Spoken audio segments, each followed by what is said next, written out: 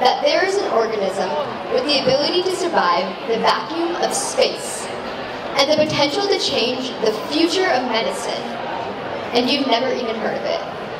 Ladies and gentlemen, I introduce to you the tardigrade.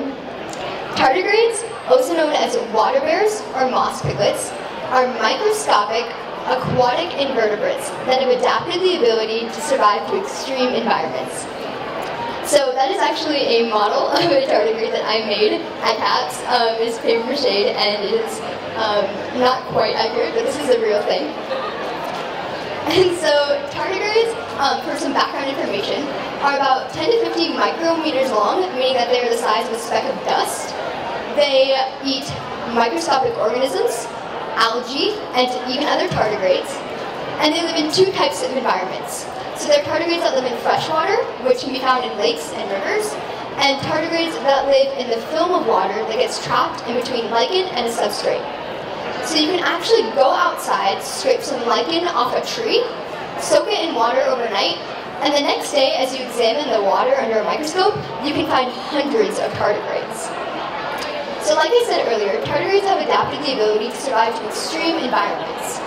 For example, they can survive negative 200 degrees Celsius, over 100 degrees Celsius, exposure to radiation, a lack of oxygen, a lack of water, and keep in mind I did say they are aquatic organisms, and they can survive 6,000 atmospheres of pressure.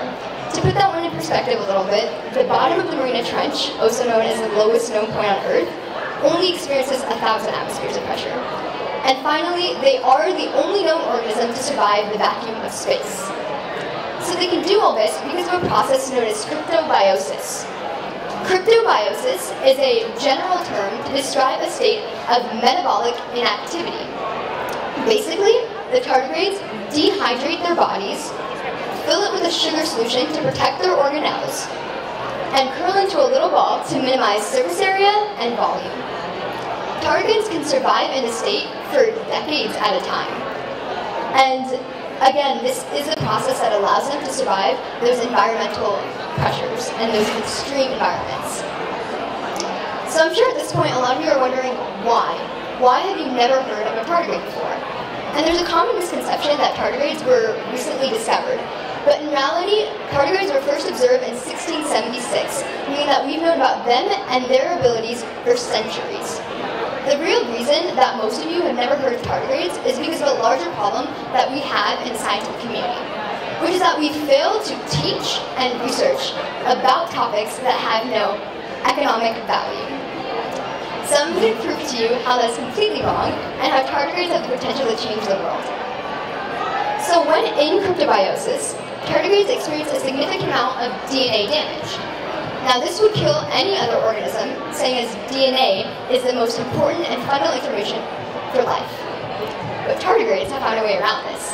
When they come out of cryptobiosis and are rehydrated, they can repair that DNA. Now this is monumental. The ability to take broken DNA and repair it is unheard of, and we know nothing about how tardigrades are able to do this. Now this ability has the possibility to create cures and treatments for diseases, disorders, and even cancers.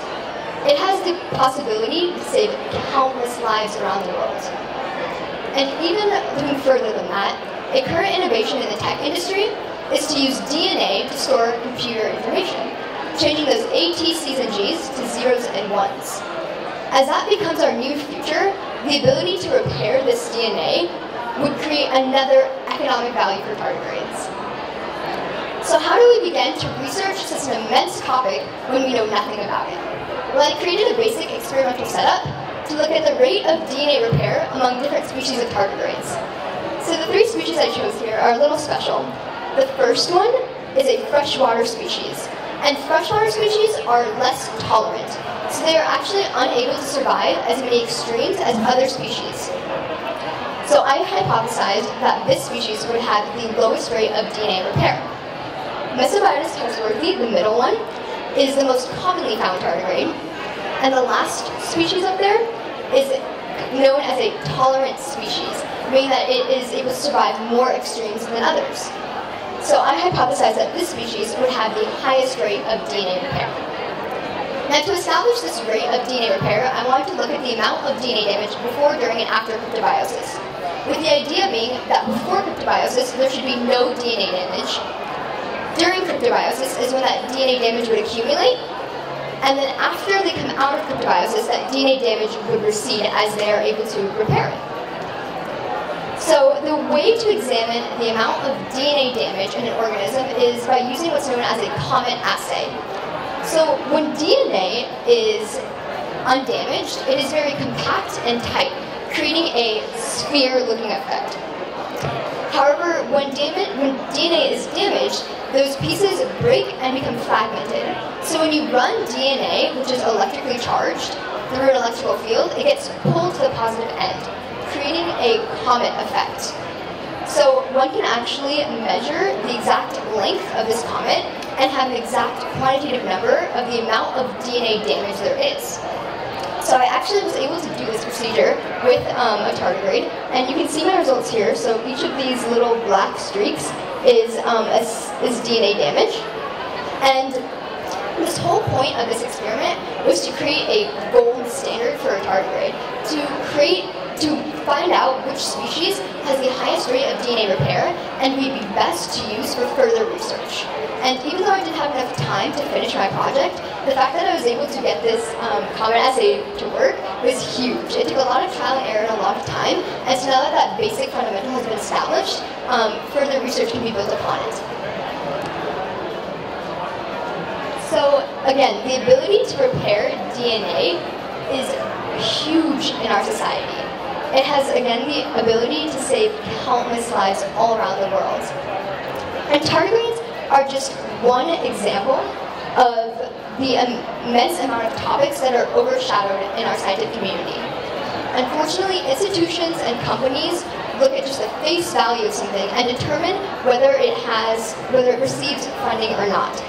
And they don't look at the big picture. They don't look further than what the first thing they see is about this topic. So tardigrades are another example of how a seemingly insignificant research topic or a small organism has the ability to have a huge impact on our communities, our society, and our world. Thank you.